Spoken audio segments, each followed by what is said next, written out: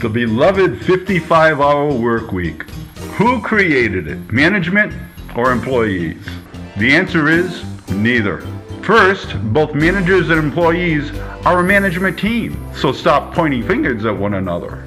And the management teams are complaining of the lack of effective communication.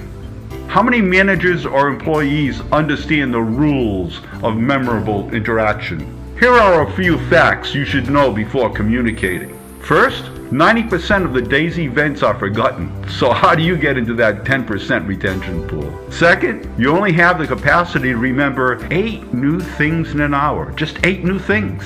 How much new information was included in your last meeting? And finally, we speak over 16,000 words a day, but it's like talking to ourselves because 86% of what we remember is seen and only 9% heard. So reduce the 55-hour work week while creating management teams that have effective, memorable interaction with coworkers, work well together, and take action on their own. Have the management team visit theunfinishedworkweek.com to learn all the rules to effective, memorable interaction.